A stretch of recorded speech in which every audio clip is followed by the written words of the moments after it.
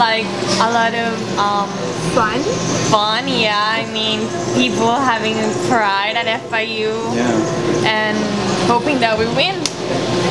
I'm just excited to see the excitement, like, you know, all the people, everybody cheering FIU and everybody going Go Panther and stuff.